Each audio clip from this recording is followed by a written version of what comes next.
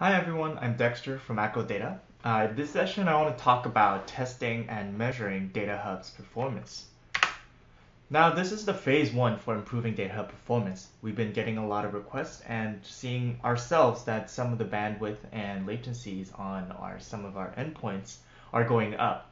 But as soon as we started tackling these issues, we realized we have no way of measuring our testing performance, which is a solid framework for trying to find these performance bottlenecks. So the goal of this project was to find pluggable but extensive ways to collect traces and metrics, and also an easy and flexible way of load testing. So first for tracing. Tracing is important for finding all the steps that the system goes through when a request comes in. Now, we wanted to export observability data in a central manner, which is why we went with OpenTelemetry.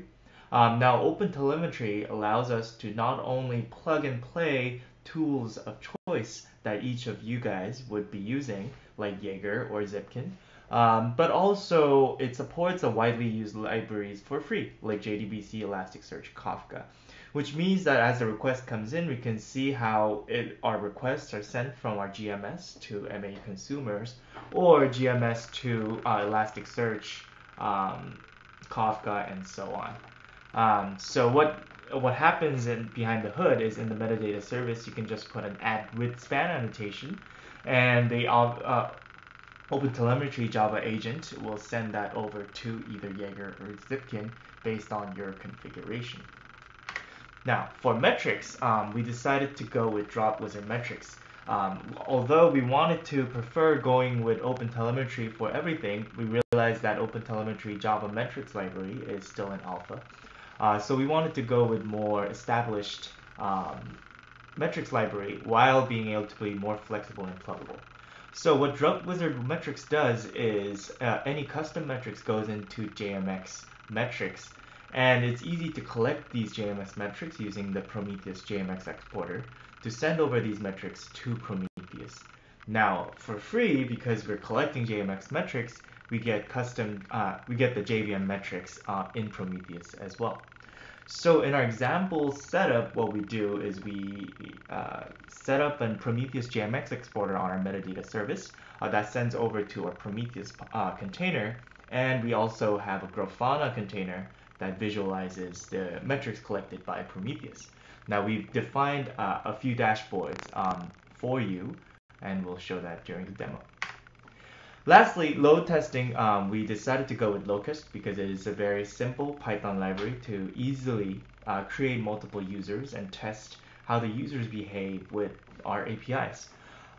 So we provide example implementations for ingest, search, browse, and graph requests in Python.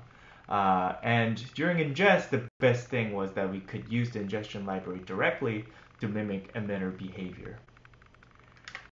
Alright, so we deployed a local data hub with the default monitoring setup that we have created for you.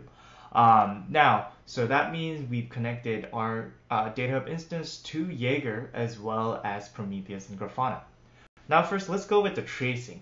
So once we have all the data ingested, we can do any kind of requests here. And find all the data sets. Let's do a search on the data sets only. Makes a clean trace. Now you can go to here, find traces for the DataHub GMS service on the GraphQL endpoint, and you'll be able to see the steps that are required for this search request.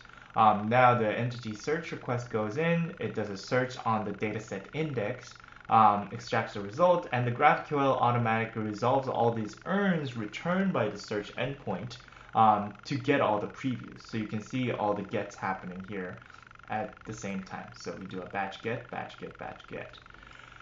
Alright, we can do the same thing for ingest. For example, let me find some ingest that we have done before. Right here.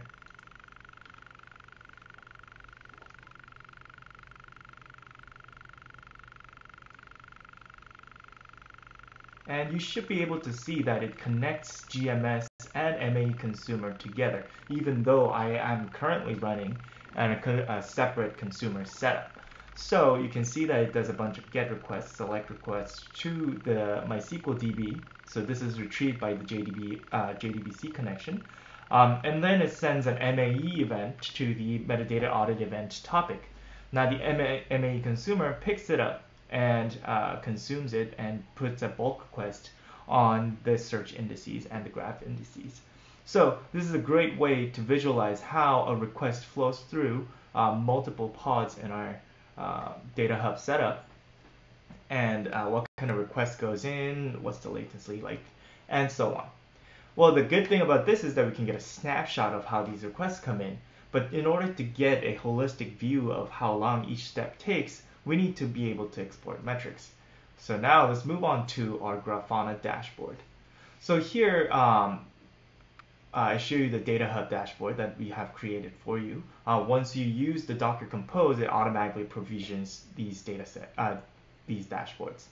Now you can see that we have something for get, ingest, search, browse, and graph, and so on, as well as some of the Kafka metrics like the lags, how many requests comes in to the producer, how many requests are consumed by the consumers, as well as some of the topic lags we have, which will be very useful in trying to figure out where the bottleneck is. You can see that I've been sending a few requests before. You can see the latency breakdown by steps. There's the ingest to DB versus producing MAE step. Like search has multiple steps, like building search requests versus sending it to Elasticsearch, and so on. So hopefully these dashboards will be very useful. So let's see. Let's move on to load testing and see how the load testing affects these dashboards. Now, starting a load test using Locust is very easy. You have to download Locust. It'll be in a doc, and you can run some of the Python Locust files. Each of these Locust files, so there's 4 inside here. You can see that there's ingest, search, browse, and graph. You can run each of these recipes by running Locust and pointing to that file. So let's try to run ingest. Now, once this runs, it shows you a localhost port that gives a web interface. Now here you can say how many users you want to spawn, and then the host, you can point it to the GMS instance that you want to load test. In our case, it's a local instance, so it should be localhost 8080. And once it starts swarming, it should start sending the requests. And you can see that num requests are starting to go up. And we can see things like charts where we see the total requests per second, as well as some of the response times as well. Now, once this goes in, you should be able to see that the ingest endpoint starts to see an increase in QPS, increase in latency, and so on. Awesome, so that's the end of the demo. Hopefully this will let us find the production bottlenecks on our system, but also help you guys monitor whatever data hub you have deployed in your production system as well.